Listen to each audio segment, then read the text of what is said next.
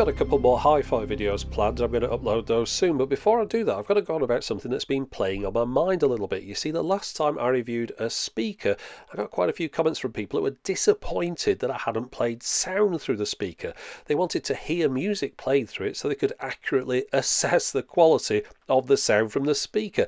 Now, you see, I'm laughing because it's such a ludicrous idea to me. I'm afraid science is completely against you. You see, whilst I can accurately demonstrate the features of a speaker and talk about the sound quality, the one thing I can't do in a video is demonstrate the proper sound quality coming from a speaker, because I'm afraid that's not how the world works. You see, I'm recording the sound from these speakers into this little tiny microphone on the top of my camera. I'm then editing the footage together in YouTube and I'm uploading that to YouTube as an MP4. They'll then do a bit of behind the scenes stuff, re-encode the codec into something that streams better, and then that is what you're eventually watching on YouTube.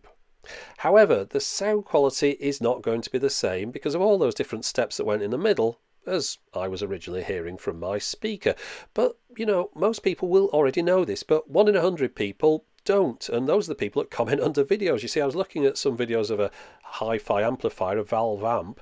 I noticed people were commenting under that saying it sounds really great. In fact, this guy says, your amp sounds great, what speakers are you using? Well, I'll tell you what speakers he's using. He's using your speakers, whether they're the ones on your laptop or television or whatever. And the amp he's using, that's a little tiny chip that's on the motherboard of your computer. If it was that easy to replicate sound, these speakers will be able to be replicated by these headphones. But then why would anyone want to buy the original speakers?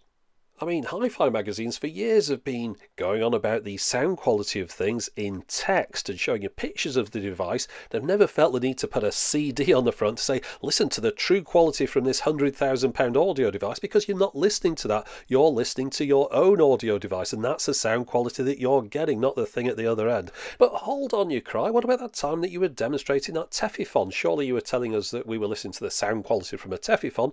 Well, you were, but it was encoded into a file and stream through your speakers. It doesn't sound like it does through my speakers, and that's the point I'm making.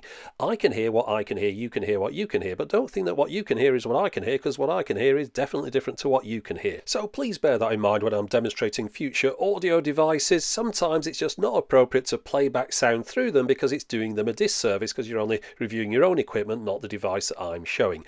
Anyway, that's it for the moment. As always, thanks for watching.